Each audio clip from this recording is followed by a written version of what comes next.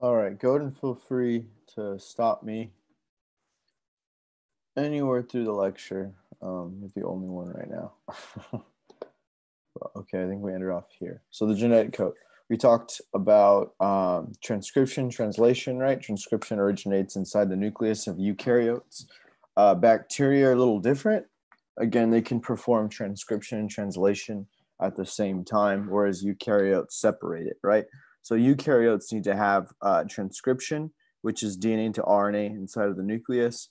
Then that RNA can travel outside of the nucleus to perform translation with a ribosome.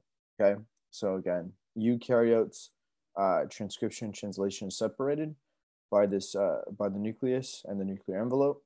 Prokaryotes or bacteria um, can perform transcription translation at the same time. Okay. Then again, transcription and translation. Uh, Transcription is going to be DNA to RNA. Remember, thymine is going to be converted into uracil for RNA. Remember, we talked about RNA is read in triplets. So each three codons will represent an amino acid. And if you remember, we talked about the redundancies built into the genetic code of RNA reading, right? There's multiple codes for each mRNA or each amino acid, okay? So the genetic code is a set of rules giving the correspondence between nucleotide triplets, codons, and mRNA and amino acids and protein. RNA polymerase, an enzyme that links together the growing chain of RNA nucleotides during transcription using DNA strand as a template. So RNA polymerase reads DNA and fixes or makes RNA from that DNA. Okay, so this is the enzyme that goes from DNA to RNA, right? Uses DNA as a template, which means it's reading DNA to write down the RNA. Okay, and here is the redundancies that we talked about in RNA, where we have multiple triplets will give you different amino acids, right? So here we have 3 uracils will give you phenylalanine, 2 uracils and cytosine will give you phenylalanine as well. Serine, here you have 4 different codons, triplets that will give you the same amino acid. Tyrosines too, right? You have different codons will give you the same amino acid. This gives a level of protection, and it also allows for errors that can occur, right? If this actually gets switched out to a G, or A, or a C, you still get the same threonine, right? You still get the same amino acid. Isoleucine is the same thing, right? If this last amino acid or this last RNA nucleotide gets changed out, you get the same amino acid, even if you get something changed out. Okay, so there are redundancies built in, right? And you should be able to look at an mRNA strand and read that mRNA strand using this, and you should be able to uh, um, identify the amino acid based on this chart. Okay, we always read from 5' to 3'. We talked about that a little bit. The 5' to 3'. It's going to be referring to the orientation of the RNA, and it's going to be, where is structure? No, 1 second. All of that. So referring to what carbon? Let me see. Where is that? Yeah. So this would be the 5' end because of this carbon, and then the 3' end would be the other side, right? It's talking about the orientation. One's facing phosphate up, the other side is facing phosphate down, that anti-parallel. And the amino acid sequence, again, is created based on that RNA, that mRNA strand, and it reads from 5' to 3'. And we'll see that right now. Okay. So, oops, a little cut off. For transcription, again, we have the initiation. We have RNA polymerase comes in and binds to the DNA to make the protein, right? So there is a promoter sequence here. This promoter recruits the RNA polymerase to come and attach to the DNA, okay? Again, the promoter is just calling over the enzyme that's going to make that RNA strand, okay? So here you have elongation, or the start of um,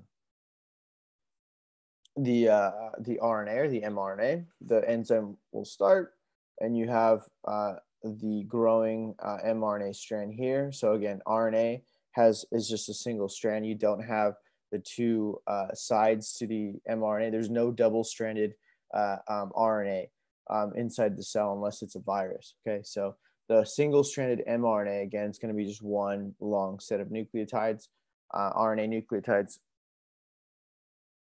That's going to be used to leave the nucleus in order to plug into a ribosome. All right, so again, the elongation. So promoter, attachment of the enzyme, the elongation or creating of that RNA strand. Once this enzyme hits a sequence called the terminator sequence or terminator DNA, this is going to stop the mRNA from working. And I just want to point something out real quick. There are sequences that are stopped. So UAA, UAG, UGA, right? These are going to be stop sequences, and these are going to be those terminator sequences that I'm talking about, okay? Once you hit one of those, DNA polymerase or RNA polymerase knows to stop. RNA polymerase will say, okay, we're done with making the mRNA. That is it. We're going to cut that off, and that's going to go ahead and leave the nucleus at that point to go plug into a ribosome, okay? I wanted to point out another thing too. AUG is going to be your start codon, okay? So this will be directly after the promoter sequence, okay? This first three RNA strands or this first three RNA nucleotides are always going to be methionine, okay? So this AUG is always going to give you methionine. Methionine is going to be the first amino acid of every protein, okay? This is the universal start codon for a protein, okay, for RNA or an amino acid sequence, okay? AUG is always the first RNA triplet that we see. AUG, start, and then you have these terminator sequences UAA, UAG, and UGA, okay? And these will stop the amino acid from being elongated, okay? So stop the, this will be the end of that mRNA. Okay. Again, so you have transcription and translation. Transcription occurs inside of that nucleus. Again, transcription is just referring to the creation of that mRNA strand.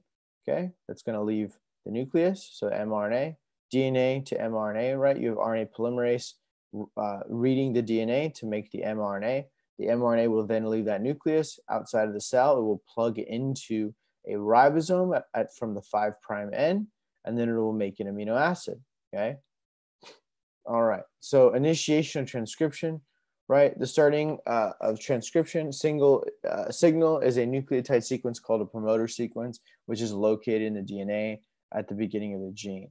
Remember, methionine is going to be the start amino acid. That first three amino acid sequence is AUG, right? So the promoter, then the first amino acid sequence, RNA polymerase comes in, attaches to that promoter, and then you have the AUG to start. For any gene, the promoter dictates which of the two DNA strands will be transcribed, right? So you either have one DNA side or the other. Remember, DNA is double-sided. You have either side will contain the promoter, either side will be transcribed into that RNA.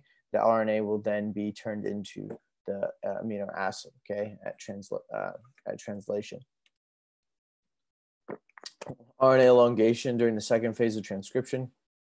Elongation, the RNA grows longer. As RNA synthesis continues, the RNA strand peels away from its DNA template, allowing the two separate DNA strands to come back together in the region already transcribed, okay? And that's just referring to the closing of those two pieces of DNA. Termination of transcription. In the third phase, termination, the RNA polymerase reaches a special sequence of bases, right? The terminator sequence, and again, the terminator sequence can be a UAA, UAG, or UGA. And again, this is going to be the stop sequences found on the RNA, okay? So the sequences are going to be a little bit different on DNA, the opposite. This sequence signals the end of the gene. At this point, the polymerase molecule detaches from the RNA molecule and the gene and the DNA strand rejoin, okay? All right, so processing of eukaryotic RNA. So again, this is translation. So this is going to be reading the RNA strand that is then going to be converted into amino acid, right? So there's a few different things that we need to know about. We have messenger RNA or mRNA, as I was mentioning before. This is what's going to be leaving that nucleus, right? And this is going to be processed RNA that can pass through the nuclear envelope or the nuclear pore and then plug into a ribosome. So this is a type of ribonucleic acid that encodes genetic information from DNA and conveys it to a ribosome, right? So we talked about that DNA to RNA, then that RNA can then go and plug into a ribosome. So the information is translated into an amino acid sequence. And those amino acid sequences I showed you before that are in the triplets will be used or read from this mRNA and then turned, that will be used as a template to gather the amino acids, okay? Remember, methionine AUG is going to be that first RNA, first amino acid, that first sequence that you have in the mRNA, right? The AUG is always going to be first, okay, on the mRNA sequence. Intron in eukaryotes, a non-expressed, non-coding portion of a gene that is excised from an RNA transcript, okay? So I'll show you an image of what introns and exons are. Exons in eukaryotes, a coding portion of a gene. So this will give you the gene. This will provide the genetic code, whereas introns are the things that are going to be cut out. Okay, right.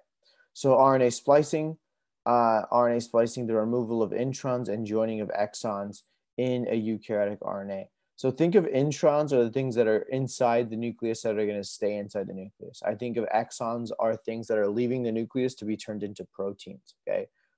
So again, exons are exiting, introns are inside, and they will always stay there. Okay, and we'll show you what introns and exons are in a minute. So again, these exons are going to be forming an mRNA molecule with a continuous coding sequence occurs before mRNA leaves the nucleus, right? So exons are going to come together, whereas introns are going to be cut out and then left inside of that nucleus, right? So here we have a whole DNA strand that's going to be used as a template, right? So this is transcription. So we transcribe from this DNA to create RNA. We do have something called a cap. This cap allows this mRNA strand to leave the nucleus, okay? So what we have are these introns here that are going to be removed. These are pieces of RNA that eukaryotes have that are non-coding pieces of RNA, okay? So these introns and extrons are very important in eukaryotes. Bacteria do not have this. So bacteria will, if they have a gene and you're going to make a protein from the gene, you're going to transcribe this whole thing into an RNA, and this can then plug right into a ribosome, right? And then you can make your proteins from that. Whereas transcription inside of the nucleus, inside of a eukaryote, you transcribe this RNA strand, but then you have to chop pieces of this RNA out in order to make your coding sequence. And this coding sequence can then be used to make a protein, okay? Whereas bacteria, this whole thing will be read. There's nothing being cut out, okay? But eukaryotes, you need to have these introns spliced out. You need to join together the exons, and then you can have that whole mRNA leave the nuclear pore and plug into a ribosome, okay? Bacteria are different, right? They don't have a nucleus. They don't have these introns that are cut out. They just have one big continuous RNA strand that is able to be transcribed and then translated in a ribosome, okay? Right, but eukaryotes are a little different. And there's a few different reasons why there's introns and exons. This allows for a level of protection. This also allows for our bodies, especially when making antibodies, to have allow for adaptive immunity. And then also it allows for multiple different ways of creating a protein, right? Because if you have these different exons in different areas, you can have one gene and it can make variations of a protein, right? So these pieces can be flip-flopped around either to create diversity or to create a different or a different type of protein, right? You can take these little pieces and move them around. They can come together in different orientations, and therefore you can get a different uh, uh,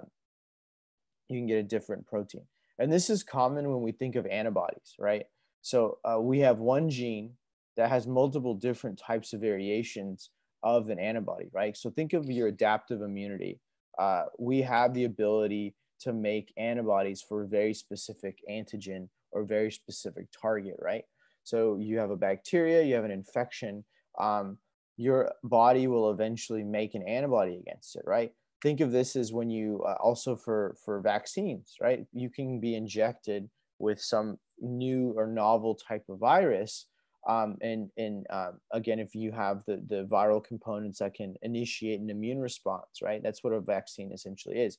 You get injected with some type of antigen or target that your body can recognize, and your body can mount an immune response to it in the form of an antibody.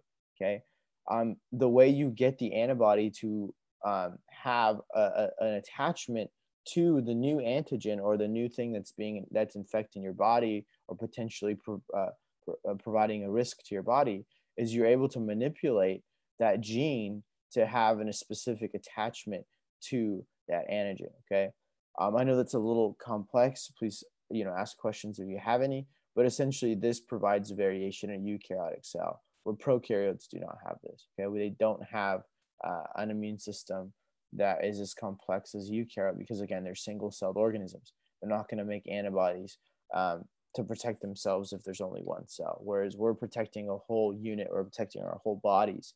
We're able to make variations of single proteins in order to accommodate each cell. Okay, so this is why we have the exons and introns, right?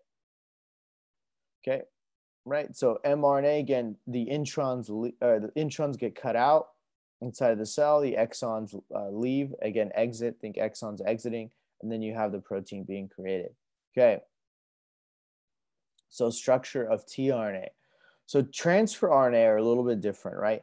Transfer RNA are the things that are going to be attached to the amino acid sequence that are then going to provide the elongation of the amino acid. Okay, and these are going to be RNA molecules that form a three-dimensional structure, and they call them tRNA because they transfer an amino acid, right? So this tRNA has something called anticodon, and these anticodon are again going to be able to read and identify the three amino acid sequences that are going to give that specific amino acid, right? They can recognize these codons. They can bind. They have anticodon that can bind to the mRNA, and then again you'll have the attachment of the amino acid here. So these tRNA are floating around in the cell cytoplasm outside of the nucleus, and once an mRNA plugs into a ribosome, they will recruit these tRNA. So these tRNA will then travel over to these tRNA binding sites in a ribosome. So if you remember, ribosomes are found in the rough endoplasmic reticulum. There's also free-floating ribosomes inside of the cell in the cytoplasm. Okay, so many times you'll see the endoplasmic reticulum spotted with a bunch of these ribosomes, and again, that's very important because if you look where the endoplasmic reticulum is, the rough endoplasmic reticulum, it's around the nucleus. That makes sense, right? If an mRNA is going to leave the nucleus, it's going to go through one of the pores and then attach to these ribosomes that are found in the endoplasmic reticulum. Okay, and again, if they're located right by the envelope, makes sense because that's where all the mRNA is leaving anyway. Okay, so you have an A site, P site, and then you have this ejection site here. But the A site, again, is where you recruit the tRNA. The P site is where you have the reading or the addition of the amino acid. And then once the amino acid is added, you have the ejection site where the tRNA is free to leave and then bind to another amino acid. Okay, so again, this is going to identify a codon. This is recruited by the ribosome. At the P site, you have the attachment of the amino acid, which will elongate that protein. Okay, so you have the A site, it's going to recruit. P site, the attachment of the amino acid on that chain, and then you have the ejection site here. All right.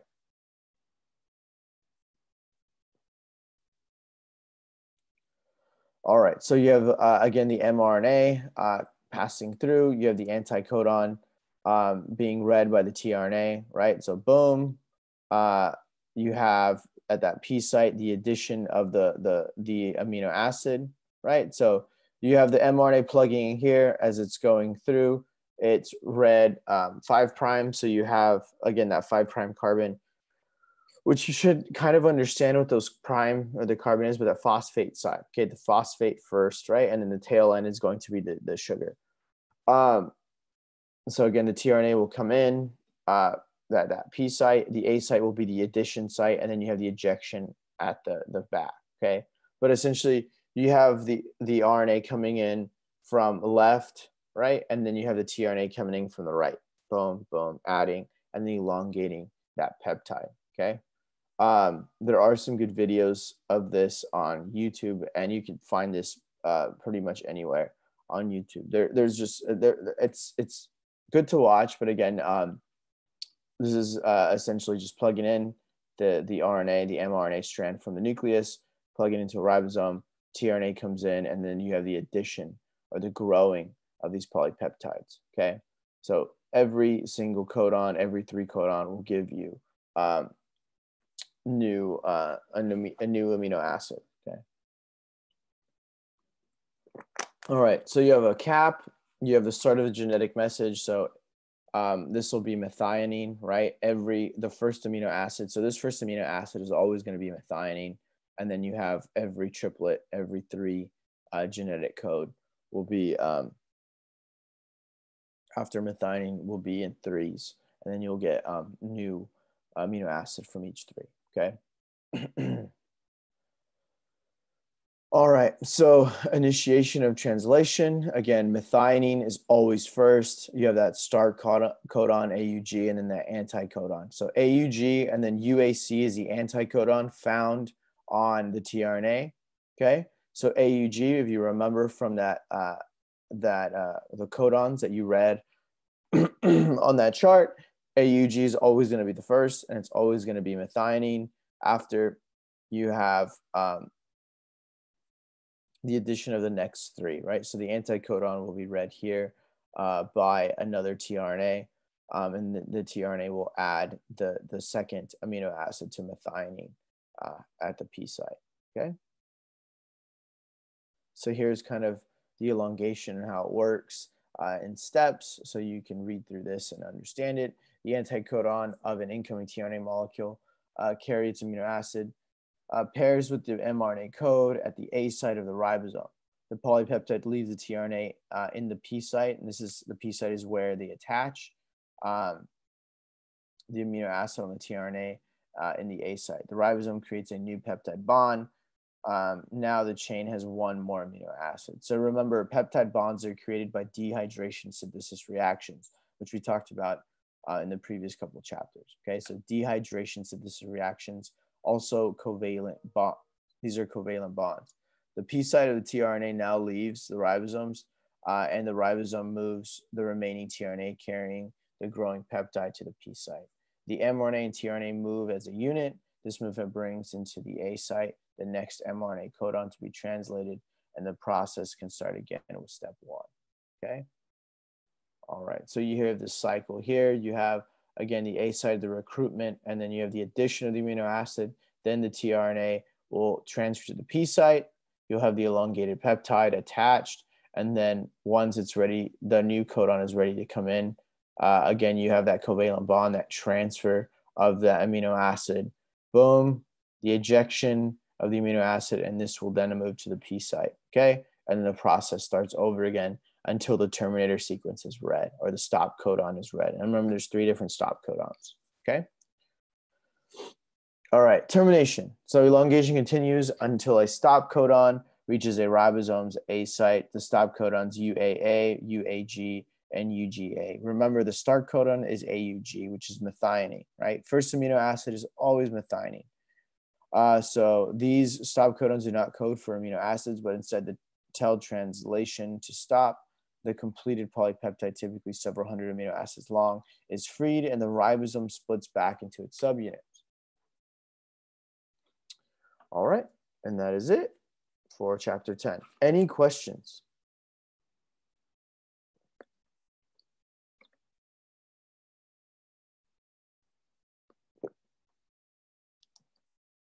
Nope. All right, cool. We'll go into chapter 11 and 12.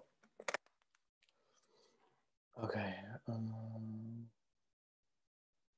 We probably won't get through 12 today, but we should get through 11. I don't think this is as long as.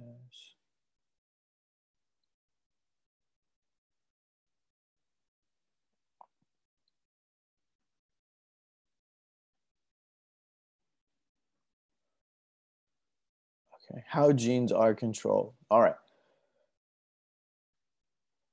So how and why genes are regulated. So gene regulation, the turning off and on of specific genes within a living organism. Gene expression, the process whereby genetic information flows from gene to proteins. The flow of genetic information from the genotype to the phenotype. So DNA, RNA to protein. Remember, the DNA, RNA to protein is that central dogma that we talked about in biology. Okay. Remember transcription, translation. I know we're going through a lot of genetics and a lot of genetic information. This is kind of the big picture of what this is, right? So the last two previous lectures have been very heavy on how this information is performed, or how this gene expression is done. Now we're getting into the why and why it's important. Okay. But think of this gene regulation in eukaryotes as very important, right? Because if you think about it, we talked about how all of our cells contain the information, the same information, whether it's your liver cells, you have kidney cells, you have eye cells, you have cells that make your skin or your mucous membranes, right? You have a lot of different types of cells in your body. But they all contain a nucleus, and that nucleus contains that genetic information. That genetic information is the same in every single one of your cells, right? You can take cheek swabs, send it to 23andMe, and you can get your genome checked. Those same cheek cells would have the same genetic information as all of your cells in your body. Yet we have cells that make up our fingers, our bones, our bone marrow, our organ systems, right? We have cells that make the base root of your teeth, that allow your teeth to grow, your tongue, muscles. There's so many different types of cells in your body, yet we have the same genetic information in every single one of your cells. So how are we able to differentiate the cells? And these cells are able to make a multicellular organism and have very specific functions, yet contain the same information. And gene regulation and gene expression is how this can occur, right? We're able to have one set of rules or one pamphlet of how to run life, yet we're able to pull different cells out of this information and have a functioning complex organism, right? We have cells that swim in our blood that protect against pathogens, right? We have white blood cells. We have cells in our blood that make up the majority of our blood, right? Our red cells actually don't even have nuclei, right? If you didn't know this, your red cells or your blood actually doesn't have nuclei. They don't have a nucleus, right? They don't have genetic information. But how do we get that? We have a lot of different variations in our cell types that allow our bodies to function normally, that allow complex life to function normally. Gene regulation is extremely important with that, right? We need to have very specific rules that are followed for every single one of our cells, okay? So patterns of gene expression in 3 types of human cells. So different types of cells express different combinations of genes. These specialized proteins whose genes are represented here are an enzyme involved in glucose digestion, an antibody which aids in fighting infection, insulin, a hormone made in the pancreas, and the oxygen transport protein hemoglobin, which is expressed only in red blood cells, right? So here we have all of these different characteristics of these cells. And again, each one of these cells contains the same genetic information, right? If they come from the same organism, they contain the same genetic information, right? These cells contain 23 homologous pairs, right? They have 46 chromosomes, okay? right? You have 23 from your mom, 23 from your dad. We have 23 homologous pairs, right? Each cell is going to have that information from your mom and your dad, and each cell will use that genetic information to make up its unique characteristics, right? They're reading and looking at the genome and the genetic information, and they can differentiate. And your body and organisms can do this, right? They can make different cells from a single set of information, right? And that is really very important into how complex life forms, into how we can have, you know, differences. And this is why we don't have just single-celled organisms throughout the world. We have, you know, ourselves, which are multicellular, and we have huge elephants to huge whales to tiny little multicellular organisms that can differentiate based on their genome, okay? So gene regulation in bacteria is a little bit different, right? And it's a little more simplistic, right? So one thing we talked about previously before, transcription and translation in eukaryotes is a little more complex, right? You have the DNA inside of the nucleus. That DNA then gets transcribed into transcription and translation occurs separately. So transcription inside the nucleus. Then you have the exons and introns, right? Exons are tied together, and then they can leave the nucleus that way and plug into a ribosome. Well, bacteria are a little different. Transcription and translation occurs simultaneously.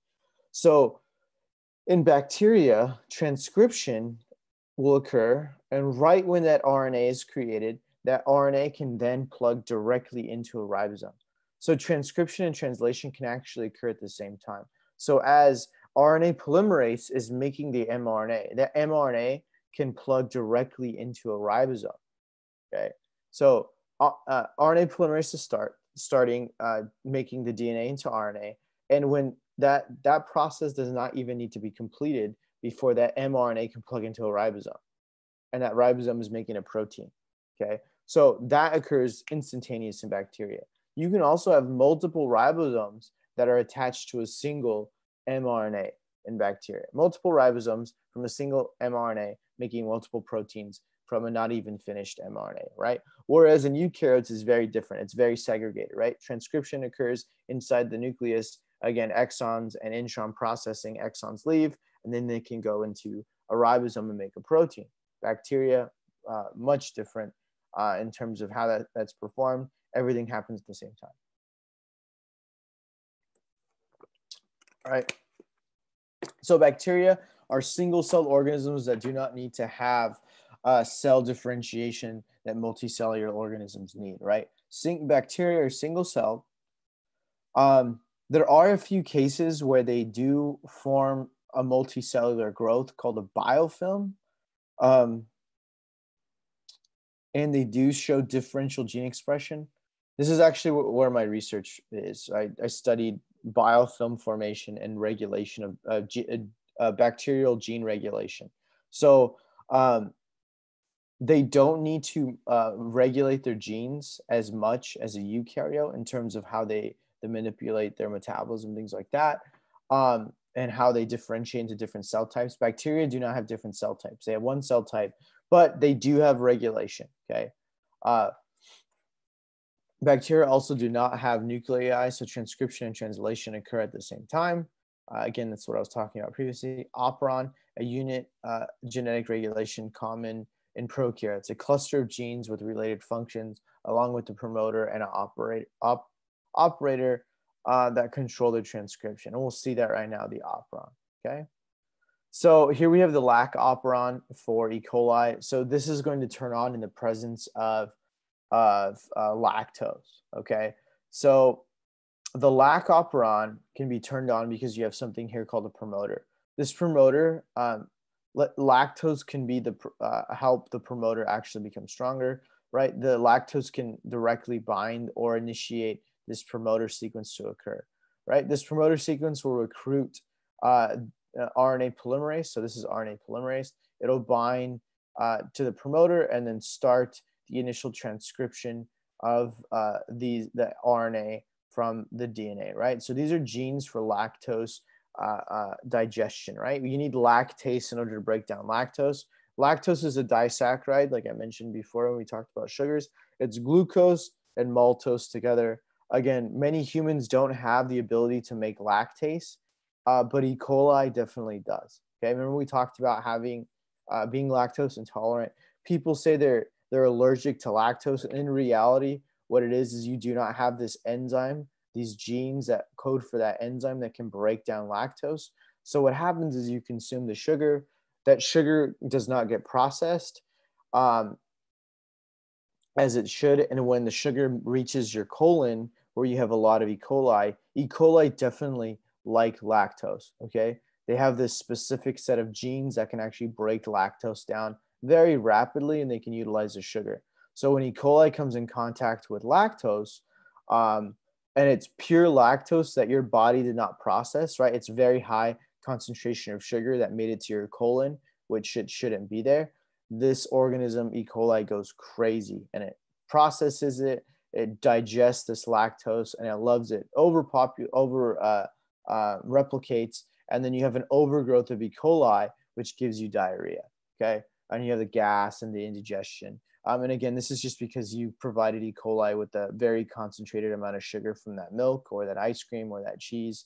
And E. coli is just very happy to have it. And again, really upsets your bowel at that point.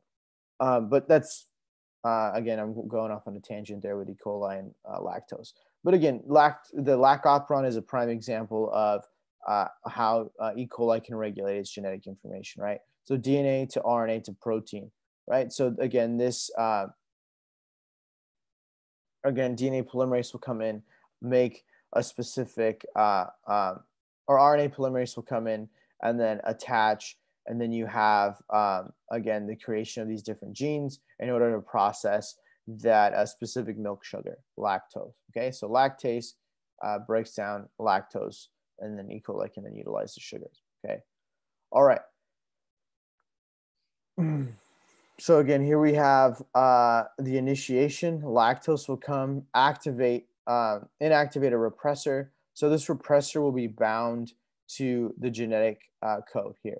Okay, the only way to stop or to remove or allow this RNA polymerase to bind to the operon is to add lactose. Okay, so lactose will remove this repressor here that allows RNA polymerase. Remember, RNA polymerase turns DNA into RNA that can then plug into a ribosome, right? So here we have a repressor that is bound to the DNA of bacteria. The only way that this gene can get turned on is if this repressor gets removed, right? A repressor is going to repress something. In this case, it's going to be this gene, okay?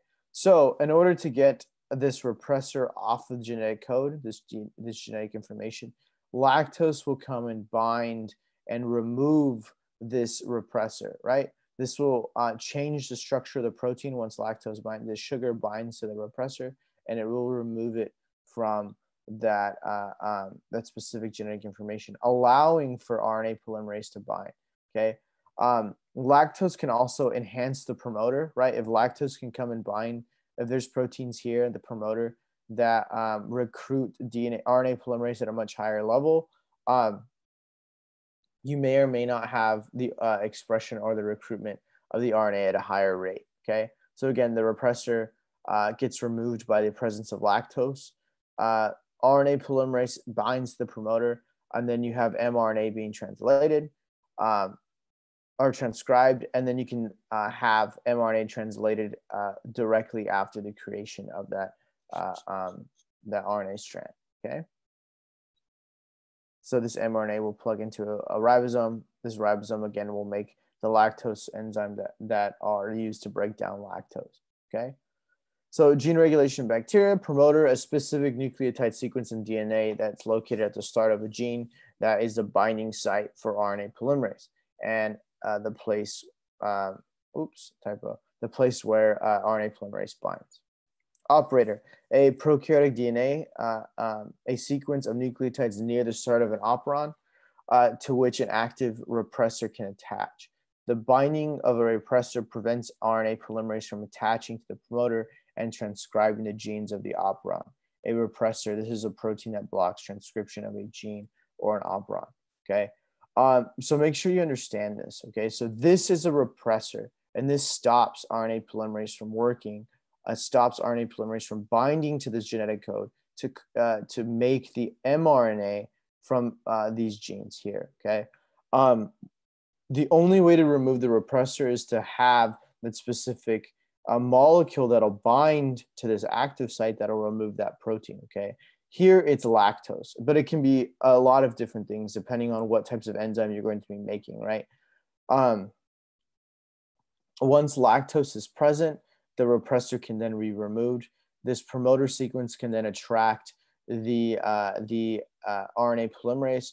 Again, the RNA polymerase will bind to the promoter, start transcribing the mRNA from the DNA strand. Once this repressor is removed, this mRNA can then plug into a ribosome and make your enzymes that are needed to break down lactose, okay? So again, these are the definitions of those proteins there. All right. So gene expression pipeline, again, this is going to be a little bit different in eukaryotes. So each valve in the pipeline represents a stage at which the pathway from a gene to functioning protein can be regulated, right? Turned off or on, or sped up depending on what that cell needs. Throughout this discussion, we will use a miniature version of this figure to keep track of the stages as they're discussed, right? You have a chromosome, which is going to have all your genetic code and information. You have this portion of unmethylated DNA that can then be transcribed. You have a gene of interest, right? You have transcription translation of that gene, transcription first, where the exons are cut out and then turned into an mRNA. You have a cap that allows for the exit of the mRNA, okay? This can then leave the cell on either plug into a ribosome or get broken down, okay? There's a few different things that can occur in regulation in terms of how to prevent a protein from being overmade and how, or preventing a protein or mRNA from being read in the cytoplasm, okay? So there's multiple areas of regulation depending on the cell type and what proteins need to be created, okay? You can have the chromosome be blocked off or methylated, right? Depending on what this chromosome or what this gene is. Genes can be turned off and on, right? Initially upon,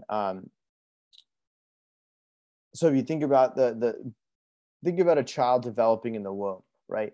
There needs to be differentiation genes that are turned on and then turned off once you are born, right? Or once that child develops to a certain place.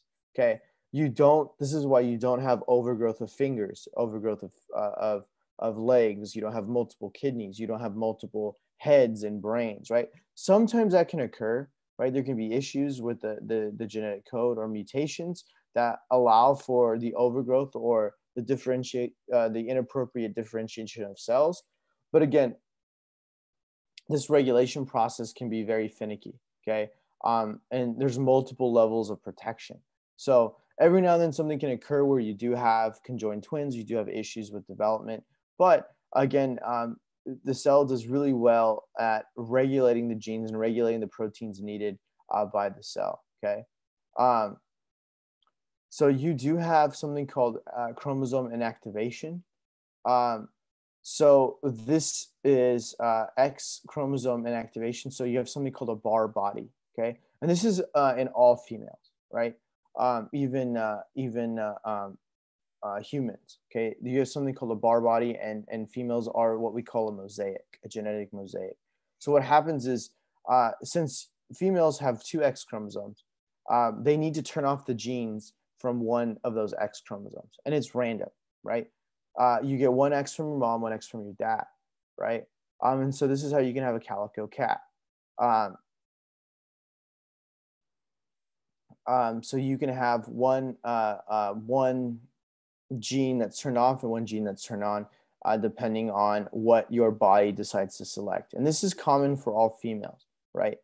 You have one X chromosome that'll be a Barr body. A Barr body is something that or a bar body chromosome is a chromosome that's not able to be transcribed, or you do not get any of your genetic information from that specific chromosome. And again, it's random in the cell, right? This occurs early on in development. Your cells will turn off one from your mom or one from your dad, and it depends and it varies between each cell type. Okay, and again, this is how you can have variations in phenotypes in those female cats, right? But same thing with humans. As females, you again have two chromosomes, but you only need one. So randomly, one of those chromosomes will be inactivated inside of that cell. And again, this regulation is very important because again, if you have two chromosomes producing double the amount of protein, right? You could have issues, right? And again, males don't have to worry about this because we only have one X chromosome, right? If we get a bad X chromosome, we're screwed.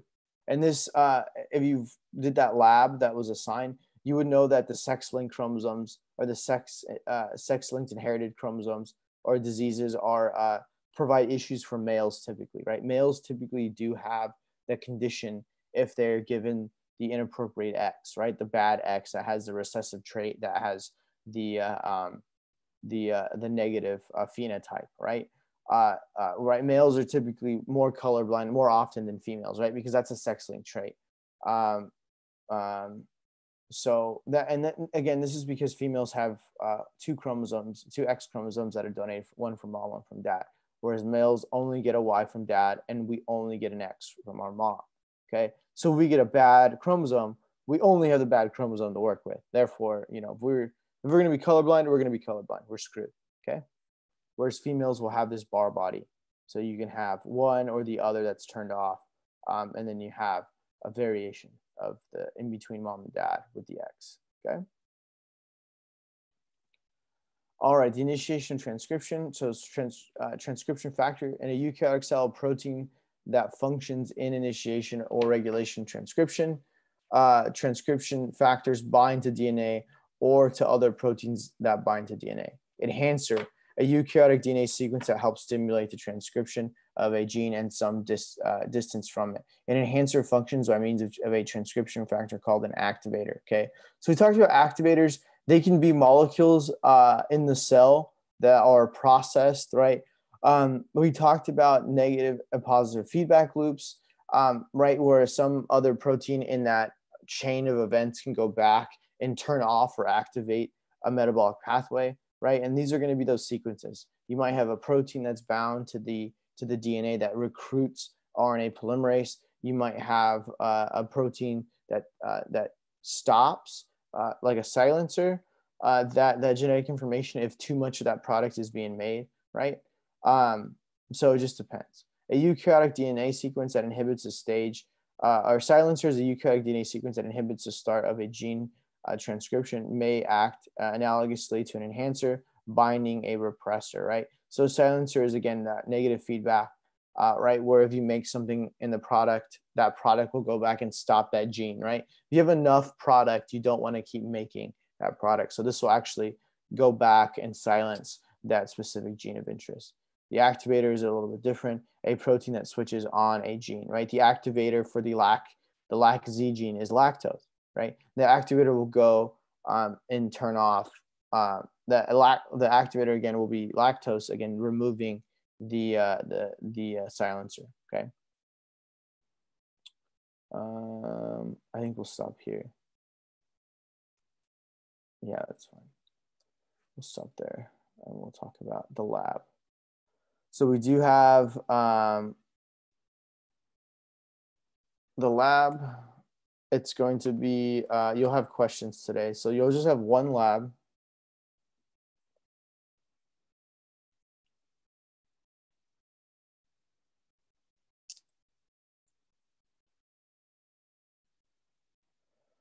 And it will be about genetics. You should have enough information from today to do it.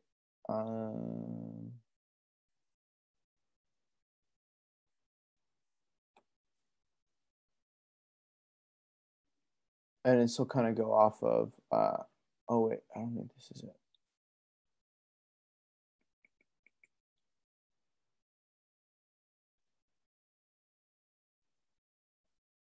Yeah, you'll have enough information to do this.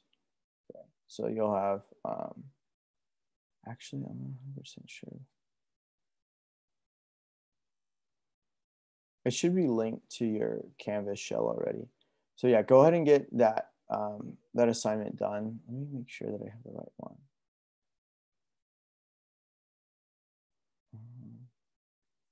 Oh yeah, it should be the family tree one. You should be able to, yeah, so it'll be like a family tree and you'll look for, um, yeah, you'll look at the difference, mom and dad are going to be donating. So it's going to be what we talked about, with Mendelian genetics and the different, um, rules of inheritance, who's affected, who's not, what's sex linked, what's recessive or non-recessive, what's dominant. So you'll go through a family tree and kind of understand what's going on inside the cell. I'm going to double check to make sure that I put that one in there, but it's kind of building off of the Mendelian genetics, and that's going to be very important on the next exam. I'm going to ask a lot of questions about that. So if you have any questions, please let me know and email me. Okay. Yeah, we'll talk about the exam on Wednesday as well. I know I'm planning on having it today, but I got a little hung up on Zoom, so we'll run through the questions. Also, I'll finish grading the exams, hopefully by the end of the week. So a little behind there, but I'll get it done. So I do apologize for that. And you do have an exam. I'm thinking of pushing it back again because we're a little behind from that week. But we're going to have an exam this week, but again, we're behind a week, so I'll probably push it back to week 8, just because you need to have a quiz, and then yeah, we have to get through chapter 11 and 12. So I might push it back to the end of the week, or I might push it back to the beginning of next week. I haven't decided yet, but I want to have a review session. And the last chapter that will be on exam 2, I think, will be 11. So 12 will be pushed onto exam 3. Okay. So exam 2, again, either the end of the week, or we will have the exam just on, I'll assign it on Monday probably, and you'll have a couple of days during the week to get it finished. Because I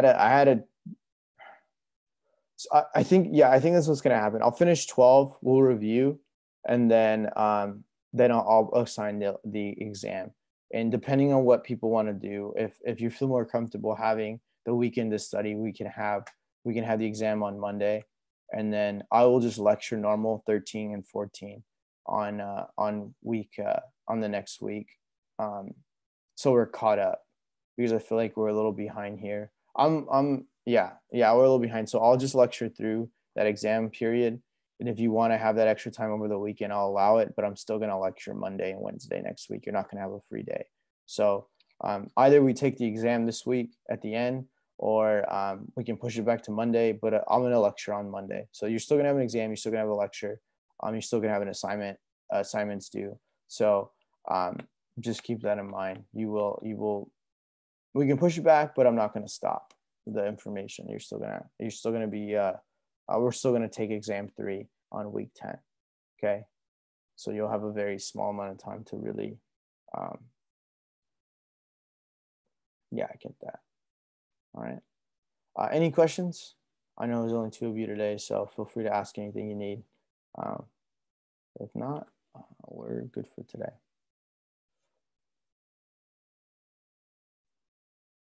No. And then I'm going to be giving you all information on your projects, but I'll talk more about that later. Oh, cool. All good. Cool, Orlando. So yeah, again, those projects, you'll have a presentation, a small little presentation from me. But again, we have a little time, so I'll be giving you more information probably in the next week or so about the paper, and then the little presentation that you're going to be giving me. Okay.